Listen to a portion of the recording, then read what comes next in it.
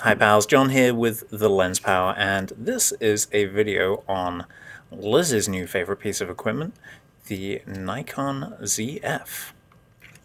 Here we can see the fantastic retro stylings of the camera, heavily inspired by older film cameras, older 35mm bodies that Nikon produced many moons ago.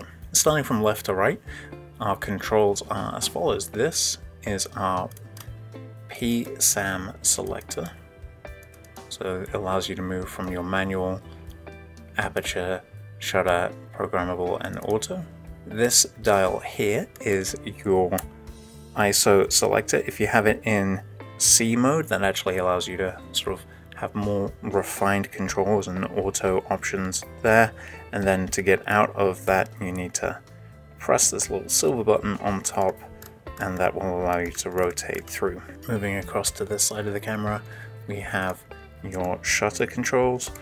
All the way, everything in red is 1 second or longer, and then on this side of that we have your fractions of a second, so 1/125th.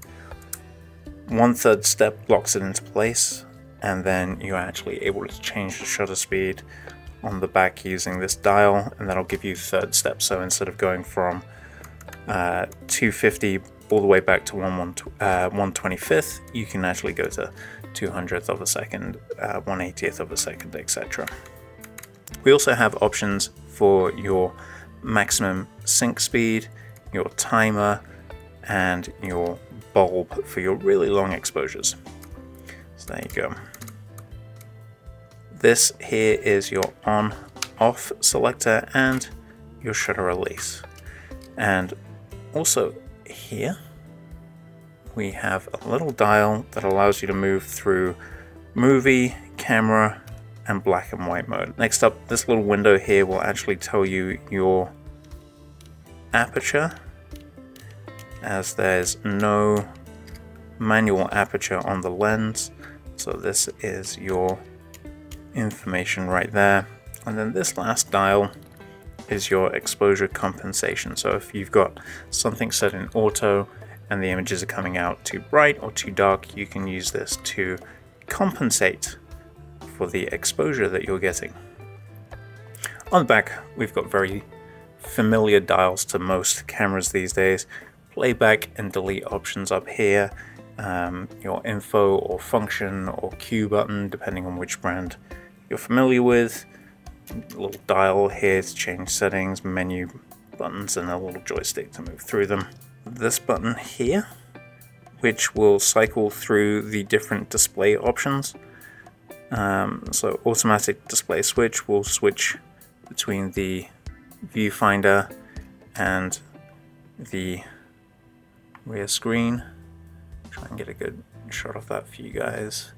But if I keep pressing this, it will actually cycle through like monitor only or viewfinder only options, or I believe that might be just off at some point. There you go. On the front of the camera, and if I remove the lens, we'll be able to see all of it. I'm just going to set that gently to one side. We got a nice big sensor. One thing I do love about Nikon's mirrorless cameras is how large this opening is. When you compare it to their F-mount cameras, it seems gigantic in comparison. And so controls, we have this one here. This is the lens release. So this allows you to actually unmount the lenses from it. This one here is a programmable button. It comes out of the box, out of the factory reset, as a white balance option. And then this one up here is aperture control by default, but again, with it being a mirrorless camera, pretty much all of these are reprogrammable to however you see fit. Let's pop this back on there, cover that sensor up. So there you have it. That's the basics of this camera, at least visually. We do have a nice rotatable articulated screen that has a good click in place that's not going anywhere anytime soon. And yep, just flip that around. So if you really want a film style look, you can just pop that in there. you do still have your electronic viewfinder in here, and yeah, that'll be how you take pictures. Got a couple of different ports on the side. We've got a itty bitty HDMI port, mic and headphone options, as well as the now common USB-C port right there.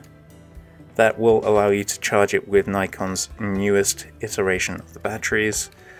And then, speaking of batteries, I'm just going to turn this off. In here we have our battery compartment, as well as a micro SD card slot and a regular SD card slot. This is a feature-packed camera. It's not just aesthetically pleasing. They've actually gone to pretty decent lengths to make sure that this is a camera that functions really well. Also, you have a 24 megapixel sensor, so it's not the highest resolution sensor on the market right now, but that's fine. Most people aren't going to need 40, 50 megapixels. And it has the same autofocus system that is in the Z8 and Z9, so it's a very capable camera, both for stills and video. In addition to the 24 megapixel sensor, it also has the autofocus system out of the Z8 and Z9, so you know it has plane tracking, animal tracking, face and eye tracking. It will even track people through crowds, which is incredibly impressive. On top of all of that, if you do want more than those 24 megapixels, there is a high resolution mode where it will take an image, shift the sensor slightly using its inbuilt in-body image stabilization, take another image, repeat that a whole bunch of times, and then you can stitch them all together for a 96 megapixel image. So if you really do need that resolution, then you do have that ability to get that in this camera. We're going to take a look at a couple of the settings that are different for the ZF than they are on some of the older cameras. We're going to have a look first at the way to set up auto ISO.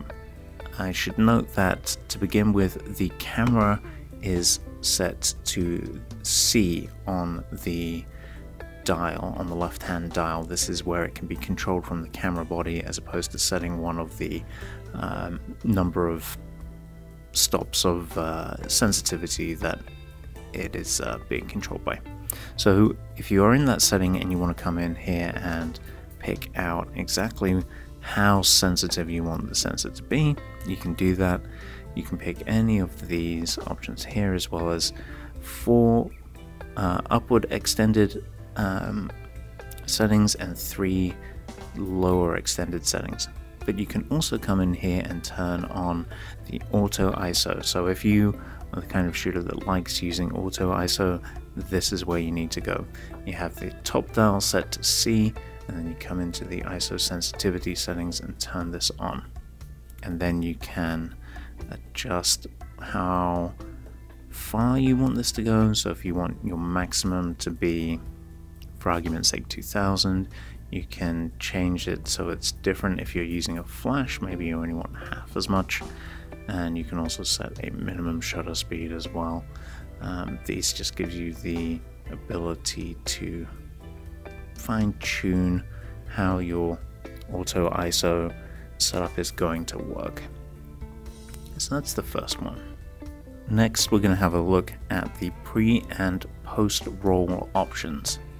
So let's come into here, and we're going to come down to this section right here, and we have options for pre-release burst and post-release burst.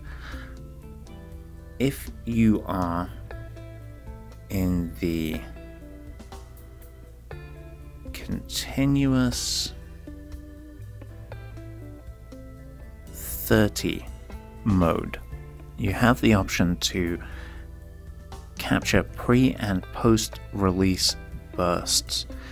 The way this works, if you are in that C30 mode and you are after pressing the shutter release button, it will continue to capture 30 frames a second even though you haven't got the shutter fully depressed. And this option here says how much of that you should keep, or the camera should keep, if any. So if set to 1 second, it will keep the 30 most recent frames in its buffer, waiting for you to fully depress the shutter release, at which point it will commit those 30 frames to your memory card. And then there is also the post-release burst. This is a similar feature. You can capture up to 1, 2, 3 or max, which happens to be 4 seconds worth of footage after you have released the shutter release button. So those are a couple of the major changes from previous Nikon cameras that appear in the menu system. The Nikon Zf, available right now on our website, thelensPal.com, with rentals from 2 days all the way up to 90 days. If you've found this video helpful or informative, or if you just like our lovely orange backdrop, please consider giving us a like, subscribe, share, tell a friend, smash a bell, and whatever it is that your favorite retro video company is saying this week. And until next time, I'll see you soon.